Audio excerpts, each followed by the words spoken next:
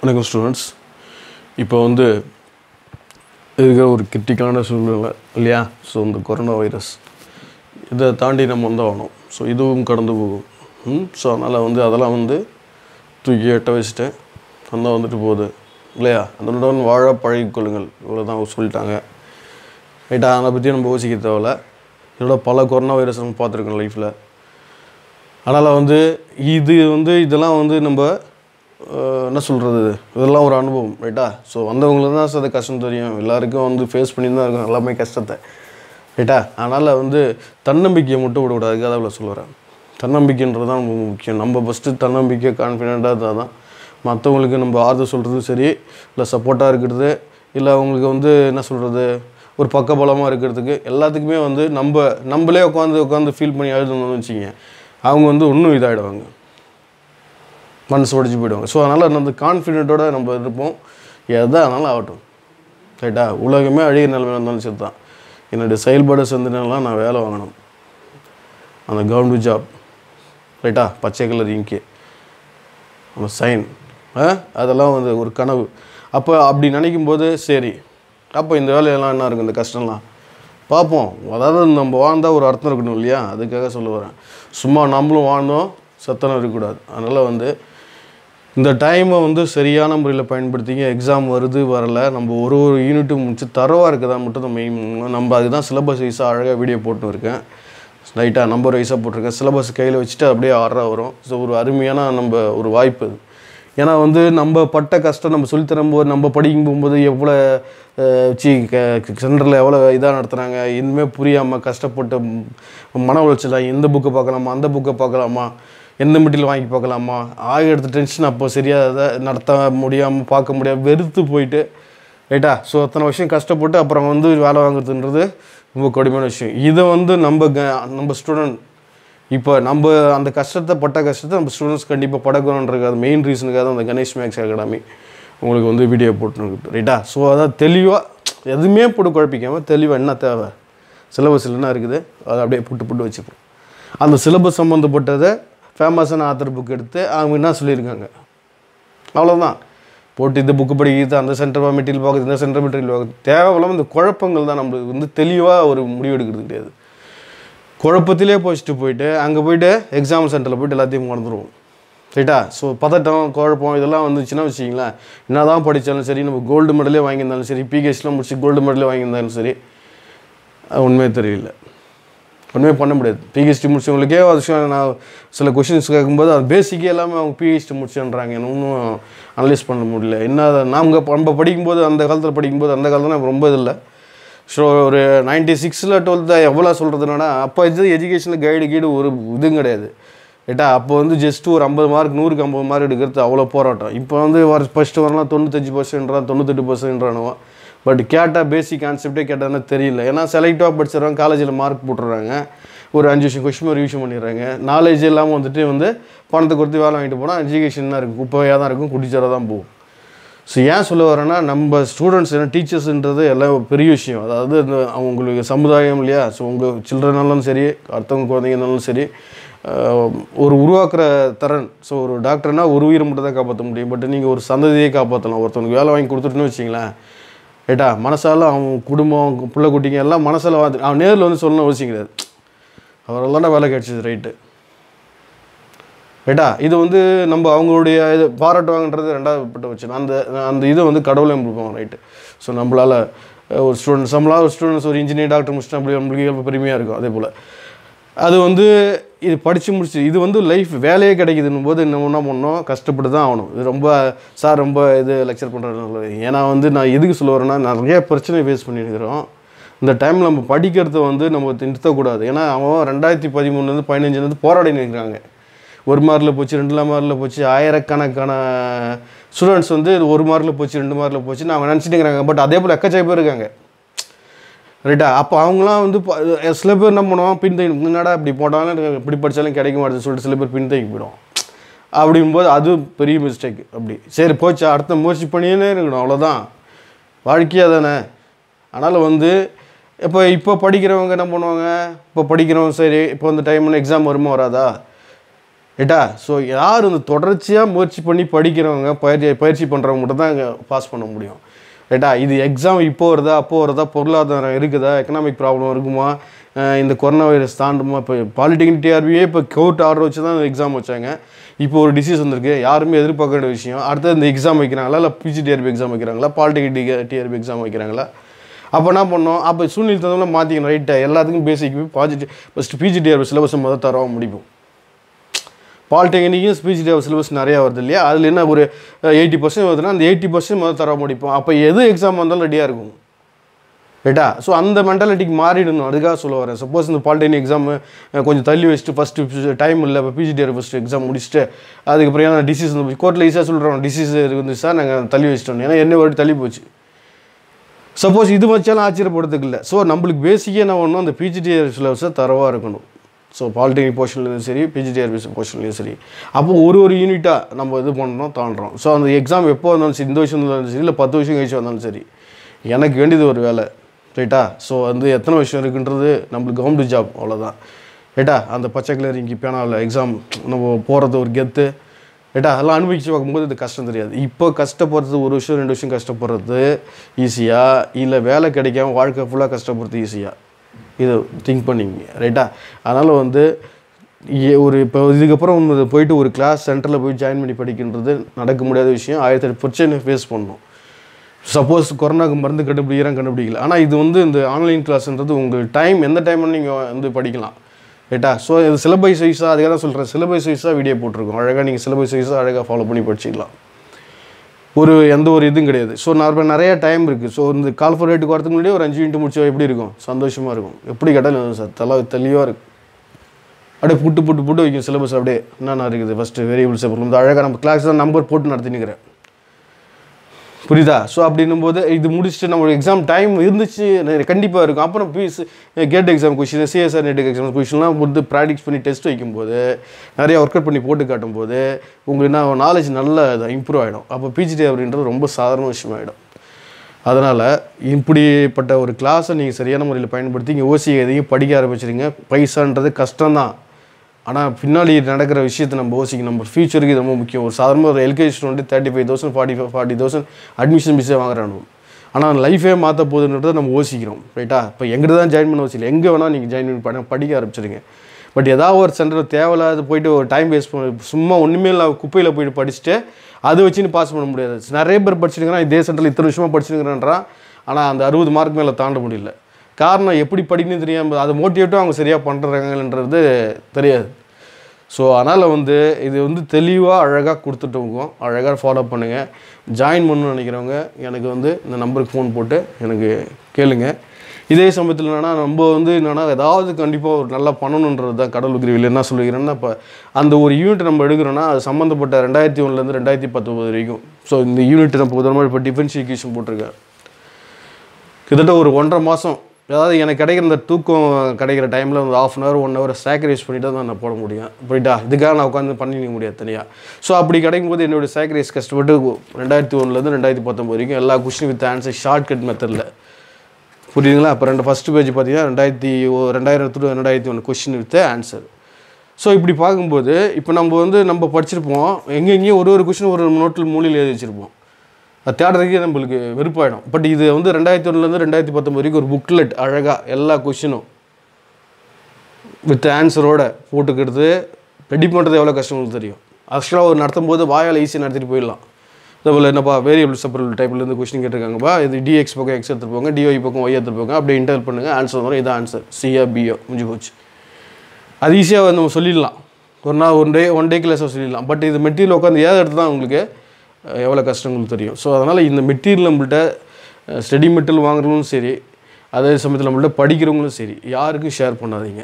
ரைட்டா? ஏன்னா போட்டியான உலகம். நீங்கள் விளையாட்டுத்தனமாக ஃப்ரெண்டுகிட்ட கொடுப்பீங்க, அவன் 10 பேர் கொடுப்பான், அப்படியே ஸ்ப்ரைட் ஆகிடும். நம்ம கஷ்டப்பட்டது பண்ணலாம் போய்டும். இதாக சொல்கிறதுனா ஒரு பொக்கிஷன் போல தான் அதெல்லாம். ரைட்டுங்களா? ஸோ எனக்கு அதுபோல் நம்ம படிக்கும்போது அந்த இயர் கொஷின் ரிவிஷன் பண்ணுறதுக்கு எந்தெந்த புக்கில் செக் பண்ணி போவோம், நடத்த மாட்டாங்க. இல்லை நீ கிளாஸுக்கு போயிட மாட்டோம், எந்த கேட்டாலும் தர மாட்டானோ, என்னடா ஆன்சர்னா தர மாட்டானோ. ஸோ அந்த கஷ்டம் நம்ம ஸ்டூடெண்ட் பண்ணக்கூடாதுன்னு சொல்லிட்டு தான் 2001 2019 எல்லா ப்ராப்ளம்ஸும் வித் சால்வ் பண்ணி போட்டிருக்கேன். ஸோ மெட்டீரியல் வேணுன்றவங்க இப்போ காம்ப்ளெக்ஸ் நம்பரு டிஃபரன்ஷியேஷன் ரெடியாக இருக்குது. வேணுன்றவங்க எனக்கு ஃபோன் பண்ணுங்கள். பட் வாங்கினா கூட யார்ட்டையும் ஷேர் பண்ணாதீங்க. ரைட்டா? இது மெயினாக வந்து நம்மள்ட்ட படிக்கிறவங்களுக்கு இது ப்ராக்டிக்ஸ் பண்ணுறது எல்லாத்தையும் நான் நடத்தி கொடுத்துருவேன் நான். ரைட்டா? ஸோ அதே சமயத்தில் CSR interview question, gate exam question இதெல்லாம் வந்து உங்களுக்கு நிறைய ப்ராக்டிஸ் பண்ணும்போது ரொம்ப சிம்பிளாக போய்டும் Pgtrb எக்ஸாம். அதனால் வந்து நம்மள்ட்ட வாங்குறவங்க கண்டிப்பாக யார்ட்டையும் ஷேர் பண்ணாதீங்க. படிக்க ஆரம்பிச்சிடுங்க. டைம் வேஸ்ட் பண்ணாதீங்க. நம்ம வந்து எவ்வளோ ஒரு கல்லாக தான் நம்ம போட்டு ஒரு பெரிய கோபுரத்தை கட்ட முடியும். ஸோ எடுத்தோன்னு நம்ம எடுத்துகிட்டு நேராக கட்ட முடியாது. ரைட்டா? அதனால் ஸோ இந்த டைமை நம்ம எப்படி பயனுள்ளதாக மாற்றிக்கலாம். ரைட்டா? ஸோ ஒரு காலைல ஒரு 15 பாயிண்ட்ஸு, சாயந்தரம் ஒரு 15 பாயிண்ட்ஸ், 30 பாயிண்ட்ஸ் படிக்கிறது கஷ்டமே கிடையாது. 24 மணி நேரம் படிக்க சார், ஒரு நாளைக்கு ஃபுல்லாக 5 மணி நேரம் படிக்க சார், அதில் முட்டாள்தனம். 1 hour படித்தாலும் தெளிவாக படிக்கணும். அவ்வளோதான். காலைல படிச்சுட்டு ஆஃபீஸ்க்கு போகும்போது சொல்லி பார்த்துங்க 15 பாயிண்ட்ஸு. ரைட்டா? சாயந்தரம் படிச்சது ஈவினிங் வாக்கிங் மூமெண்ட்டில் சாப்பிடும்போது தூங்கும்போது அப்படி சொல்லி பார்த்துங்க. 30 பாயிண்ட்ஸ் பெரிய விஷயம் கிடையாது. ஃபஸ்ட்டு சொல்லி போகும்போது 20 பாயிண்ட்ஸ் தான் ஞாபகம் இருக்கும். 10 பாயிண்ட்ஸ் மறந்துடும். திரும்பி வாட்டி எடுத்து பார்த்துட்டா அது தரவாயிடும். மீல் போகிறே சொல்லுவாங்க. திரும்பி எடுத்து பார்த்தா தரவாயிடும். ஸோ மிஞ்சி போனால் காம்ப்ளெக்ஸ் அனாலிசிஸில் 250 பாயிண்ட்ஸ் தான் இருக்குது. எல்லா ஸ்டேட்மெண்ட் சொல்கிறேன். நிறைய பேர் ப்ராப்ளம் சொல்லிட்டு எல்லாத்தையும் பார்த்து ப்ராப்ளம் பார்த்துருவாங்க. ஸ்டேட்மெண்ட் படிக்க மாட்டாங்க. இப்போ இந்த 2019 கொஷின் பார்த்தா மேலோட்டமாக பார்க்கும்போது டஃப்பாக தெரியும். ஆனால் உள்ளே பார்த்தோன்னா வச்சுக்கோங்க, அவன் கான்செப்ட் தான் கேட்குறான். இதில் இருக்கிற இப்போ எப்படி புரிஞ்சுட்டு அப்ளை பண்ணுறாங்க, அந்த நாலேஜ் எப்படி அப்ளை பண்ணுறாங்க, இதுதான் அவங்க எய்ம் பண்ணுறாங்க. பார்த்தா கச்சமச்சான்னு இருக்குது இல்லையா? ஆனால் அதில் வந்து பார்த்தோன்னா ஒன்றுமே இல்லை. எல்லாமே வந்து ரொம்ப சிம்பிள் கொஷின்ஸ் தான். பட் அது எப்படி அவங்க யூஸ் பண்ணுறாங்கன்றது தான் அது கேட்டு பெரிய விஷயம். அதுக்காக தான் நிறையா ப்ராக்டிஸ் பண்ணணும். நிறையா ப்ராக்டிஸ் தியரி இருந்தாலும் சரி, அதுதான் தியரியை கூட உட்காந்து தெளிவாக நடத்தி நிற்கிறேன். ஒன்று ஏதாவது ஷார்ட்கட் சொல்லி சொல்ல முடியுமா, எப்படி ஞாபகம் வச்சுக்கிது குறுக்குறி சொல்ல முடியும். ஒரு கோர்வியாக கச்சமச்சான்னு படிச்சா உங்களுக்கு ஒரு கோர்வியாக ஒரு 15 பாயிண்ட்ஸ், இந்த 15 பாயிண்ட்ஸ் இந்த ஃபஸ்ட்டு பாயிண்ட் வச்சு மீதி 14 பாயிண்ட்ஸ் எப்படி ஞாபகம் வச்சுக்கலாம். இதுக்கு எதாவது லிங்க் பண்ணி படிக்கிறதுக்கு எப்படி இருக்குது, கம்பேர் பண்ணி படிக்கிறது எப்படி இருக்குது. ஸோ அதுக்கு தான் ஒரு ஐடியா கொடுத்துட்டா அப்படி படிக்கும்போது அவங்களுக்கு ஈஸியாக மெமரி பண்ணுறது ஈஸியாக இருக்குது. ஸோ அந்த வேலையை தான் நம்ம செய்கிறோம். 10 சென்டரில் அதெல்லாம் பண்ண மாட்டாங்க. ஸோ இதே உங்களுக்கு 2001 தான் 2019 வரைக்கும் கொஷின்ஸ் போட்டிருக்கோம். ஸோ இது இல்லாமல் மெட்டீரியல். ஸோ இதே கிட்டத்தட்ட 100 பக்கம் 104 பக்கம் ரிட்டாக வந்து போச்சு. ஸோ அதில் ஒரு யூனிட்டுக்கு போகிறோம், கஷ்டப்பட்டு போட்டிருக்கோம். வேணுன்றவங்க எனக்கு ஃபோன் பண்ண, பட் யார்ட்டையும் ஷேர் பண்ணாதீங்க. அதான் ரொம்ப முக்கியம். ரைட்டா? ஸோ அதனால் வந்து படிக்க ஆரம்பிச்சிடுங்க. டைம் வேஸ்ட் பண்ணாதீங்க. உங்கள் லைஃப்பில் ஒரு நிமிஷம் விட்டு கொடுத்துடாதீங்க. இப்போயே படிக்க ஆரம்பிச்சிடுங்க. ரைட்டா? வந்து நான் சொல்கிறது தான், ஒரு எல்கேஜி ஸ்டூடெண்ட் கேட்டாலே ஒரு 40-50 வருஷம் தான் எனக்கு இப்போ அட்மிஷன் ஃபீஸ் கட்ட முடியும். ஏன்னா இது வந்து உங்களுக்கு இந்த ஃபீஸ் வந்து ஜஸ்ட்டு உங்களுக்கு லைஃபே மாற்ற போகுது. அப்படின்னும் போது கஷ்டப்பட்டு தான் படிச்சாகணும். ரைட்டா? ஸோ இதனால் வந்து இந்த வேலை வாங்கின வெறி இருக்கணும். மெயினாக தான் அந்த தாட்டை மட்டும் இருக்கணும். ஸோ இதுக்கப்புறம் நான் உங்களுக்கு நிறையா சொல்ல விரும்பல, உங்களுக்கு இது தெரியும். ரைட்டா? ஸோ எதெல்லாம் நேரில் போய் கிளாஸ் போடுங்க சார், நேரில் கிளாஸ் போடுங்க, இதுதான் சொல்ல வரேன். நேரில் வந்தாலும் சரி, நம்ம நோட்டில் எதுனாலும் சரி, உங்களுடைய நம்பிக்கை தான், தன்னம்பிக்கை தான் உங்களை காப்பாற்றும். கூட ஒரு யாரும் வரமாட்டான். தன்னம்பிக்கை இல்லைன்னு வச்சுங்க, நம்ம தன்னம்பிக்கை தான் மற்றவங்களுக்கு ஆறுதல் சொல்லலாம். நம்ம வந்து ஓரளவு அவங்களுக்கு சேர்த்து விடலாம். நம்மளே இதெல்லாம் வச்சுங்க, அவன் ஒன்றும் என்ன பண்ணுறேன்னு ஃபீல் பண்ணுறான். நம்மளே கான்ஃபிடென்ட் எல்லாம் வச்சுங்க, நம்ம கஷ்டத்தை பார்த்து ஒன்றும் கஷ்டப்பட ஆரம்பிச்சிடுவாங்க. அதனால் ஃபஸ்ட் நம்ம கான்ஃபிடென்ட்டாக தெளிவாக இருப்போம். நம்மளுக்கு சுற்றி இருக்கவங்களும் அதுக்கு பண்ணி தெளிவாக வச்சுக்கலாம். ரைட்டா? சொல்லி புரிய வச்சுக்கலாம். புரியலாம் பரவாயில்ல, நம்ம வேலையை பார்த்துட்டு போயினே இருக்கலாம். ஸோ நம்ம எய்ம் வந்து வேலை வாங்கணும். டைம் வேஸ்ட் பண்ணாதீங்க. படிக்க ஆரம்பிச்சிடுங்க. தெளிவாக கொடுத்துன்னு இருக்கோம். இப்போ 2019 சில கொஷின்ஸ் என்னென்ன கேட்டிருக்காங்க, எப்படி கேட்டிருக்காங்கன்னு சொல்லிட்டு அனலைஸ் பண்ணிட்டு எல்லாமே தான் நடத்தினு இருக்கோம். டிஃபரன்ஷியேஷன் தான் நம்ம பார்த்துன்னு இருக்கோம். ரைட்டா? ஸோ எதாவது வேணும்னா எனக்கு கால் பண்ணுங்கள். டைம் வேஸ்ட் பண்ணாதீங்க. அவ்வளோதான். இருக்கிற டைம் வேஸ்ட் பண்ணிட்டு கடைசி டைமில் கார்பரேட் டேட் வந்துட்டோன்னு அப்போ 2 மாதம் முடிக்க முடியுமா, 2.5 மாதம் முடிக்க முடியுமா போட்டு குழப்பிக்கின்னு இது சிறந்த முட்டாள்தனம். ரைட்டா? ஸோ இதுக்கு இந்த டைமில் நம்ம எத்தனை யூனிட்ஸ் முடிச்சு வச்சுருக்கோம், தரவாக இருக்கா கொஷின் திரும்பி ஏன்னா நிறையா ரிவிஷன் பண்ணி ஆகணும். அப்போ வந்து உங்களுக்கு டைம் போய் உங்களுக்கு பத்தாது. ஒரு விஷயம் கொடுத்தாலும் பத்தாது. அப்போ அந்த எல்லாம் தரவாக இருந்துச்சுன்னா அப்படியே கரெக்டாக அந்த கோல் சொல்லுவாங்களே, அது கரெக்டாக அந்த குறிகளை போட்டு அடி. இவ்வளோ டைம் போட்டு கல்லாதி எக்ஸாம் டைமில் 2.5 மாதம் போட்டு குழப்பிக்கிறதோட முன்னாடியே தெளிவாக போ. காம்ப்ளெக்ஸ் எக்ஸாம்பிள்ஸ் தரவாக இருக்குடா. இப்போ டிஃபரன்ஷியேஷன் தரவாக இருக்குது.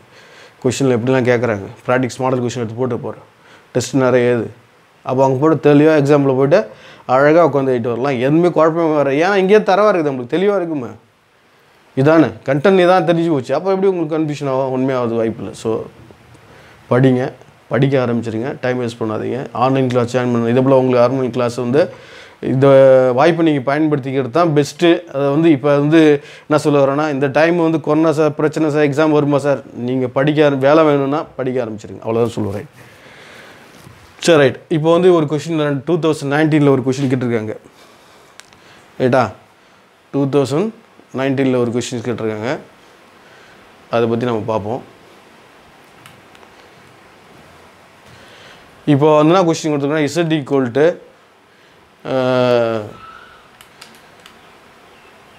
f of x comma y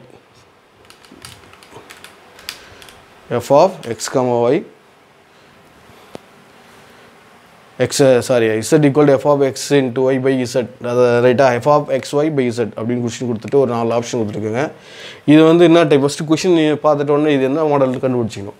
இது என்ன அது எலிமினேட்டிங் ஆர்பிட்ரரி ஃபங்க்ஷன். ரெண்டு மாடல் வந்து क्वेश्चन ஒன்று வந்து இருக்குது. இது வரைக்கும் Pgtrb ஒரு எக்ஸாம்லையும் eliminating arbitrary constant eliminating arbitrary function PDE partial differential equation வந்து क्वेश्चन வந்து கண்டிப்பாக ஒரு क्वेश्चंस கேட்டுன்னு இருக்காங்க. ஸோ அதை வந்து தெளிவாக பார்த்துங்க ரைட்டா. ஸோ அதுதான் இப்போ எல்லாமே 2019 இருக்கிற எல்லா क्वेश्चंस உங்களோட அப்படி நடத்தி கொடுத்தேன். இதில் என்ன கேட்டிருக்கான்னு தெளிவாக தெரிஞ்சிடும் ரைட்டா. ஆனால் பெரிய கஷ்டமே கிடையாது. இப்போ பாருங்கள் partial differentiate with respect to X and Y எல்லாமே ஸ்டெப் எக்ஸாம்பிள் எழுதி போகிறீங்க டக்குன்னு போட போகிறீங்க ஒரு நிமிஷம் தான் ஆகும். இதான் சொல்லணும் to Z by to எக்ஸ்னா B to Z by to ஒய்னா Q. இப்போ எக்ஸை பொறுத்து பண்ணும்போது to Z by to X is equal to நம்ம என்ன சொல்கிறோம் பின்னு சொல்கிறோம் இல்லையா. சரி ஃபஸ்ட்டு ஃபங்க்ஷனை டிஃபரன்ஷியேட் பண்ணால் F days of X Y by Z. அப்புறம் இதை டிஃபரன்ஷியேட் பண்ணும்போது இ into we method E by we method தெரியும் இல்லையா V square. So E by we method formula வந்து வி ஸ்கொயர் வி அப்படியே வச்சிங்கன்னா இசட்டு இங்கே போட்டிருக்கேன் எது யூ எது வின்னு போட்டிருக்கேன்.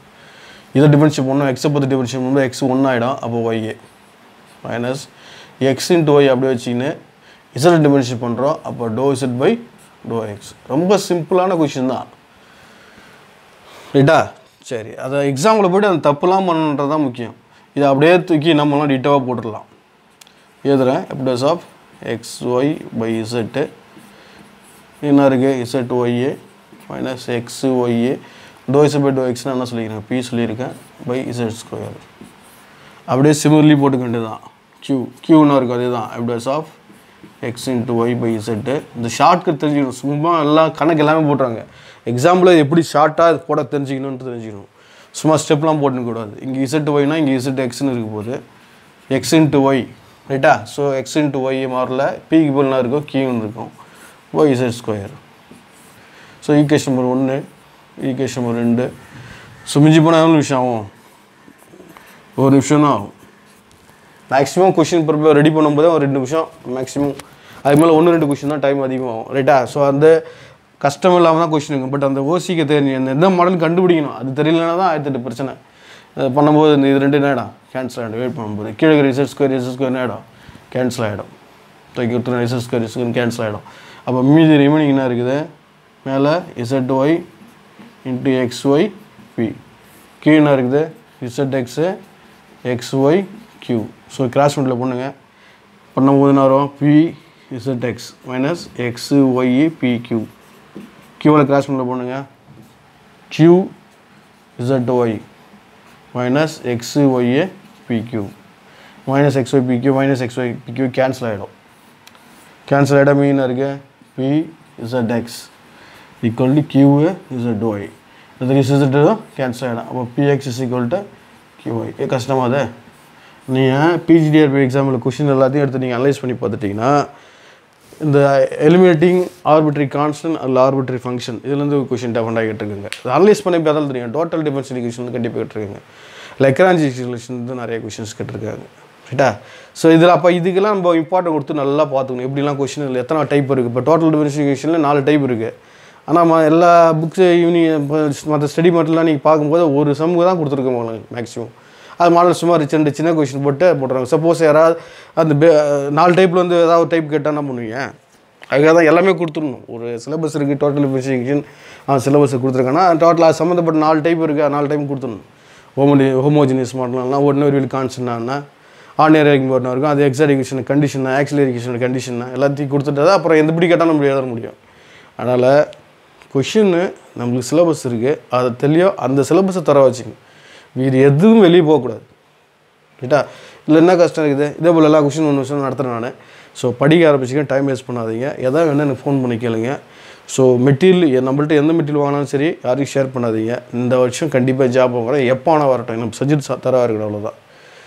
தைரியமாக போயிடலாம் வாங்க. அமெரிக்காவில் கூட சென்டர் போட்டோம் பார்த்துக்கலாம். ஸோ அதனால் படிங்க மேலே வாங்க ஜெயிங்க ஓகேவா.